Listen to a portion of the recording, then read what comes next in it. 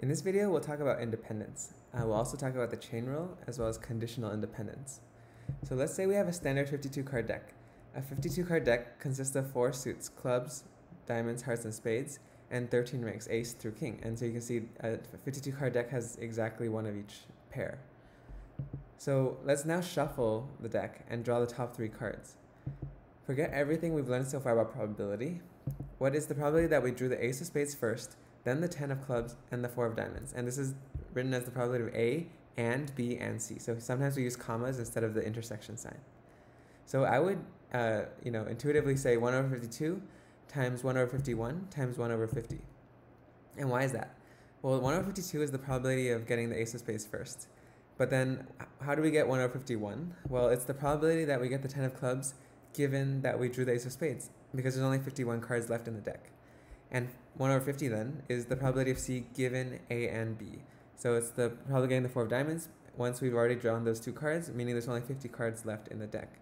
So the chain rule allows us to decompose the probability of n events, A1 and all the way to AND, into a sequential order. So the probability of A1 happening, and then A2 given that A1 happened, A3 given that A1 and A2 both happened, and so on until AN given A1 through AN minus 1. And in the case of 2 events, well, this is just the definition of conditional probability that we did in the last video. So in general, is the probability of A and B equal to the probability of A times the probability of B? Well, the chain rule says this is the probability of A and B. It's A and then B happening after A happened. And so no, unless the special case where probability of B given A is the same as the probability of B. And this case is so important it has a name. Events A and B are independent if any of the 3 equivalent conditions hold. A given B is the probability of A, B given A is the probability of B, and this other one, which you can get by manipulating the definition of conditional probability. And intuitively it says, given that B happened, my probability of A is actually the same as if I didn't know anything. So, probability of A unconditionally. So let's try an example. Each link here works with probability given independently. What's the probability that A and D can communicate? So the probability of the top being able to work is the probability that both A, B works and the link between B, D works. And by independence, which we assumed, we can actually multiply this and we can get P times Q. And similarly for the bottom, the probability that the bottom works is R times S by independence, because And then now what we actually want is the probability the top works or the bottom works, and that way I can actually communicate between A and D.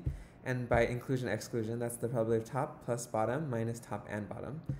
And again, top and bottom are independent, so I'm going to multiply the probabilities like that as well. And so probability of top is PQ plus RS and then minus PQRS. So this is a way we can use independence. Now we'll define conditional independence. We'll say events A and B are conditionally independent given C if any of the 3 equivalent conditions hold. And I'm going to just recall the definition of independence, and notice that every single formula is the same, except we're given C everywhere. So here there's a comma C, here now we're also given C, given C, given C. And also probability of A and B given C is A given C times B given C. So look at the bottom one, that's the same as the unconditional definition without the given C everywhere. So let's do an example. Suppose there's a coin C1 with probability of head 0.3 and a coin C2 with probability of heads being 0.9. We pick one randomly with equal probability and flip that coin 3 times independently. What's the probability that we get all heads? We're asking for the probability of 3 heads. So it actually depends on which coin we picked, right? So we're going to use the law of total probability. It's the probability of getting 3 heads given that I had coin 1 times the probability I had coin 1 plus 3 heads given coin 2 times the probability of coin 2.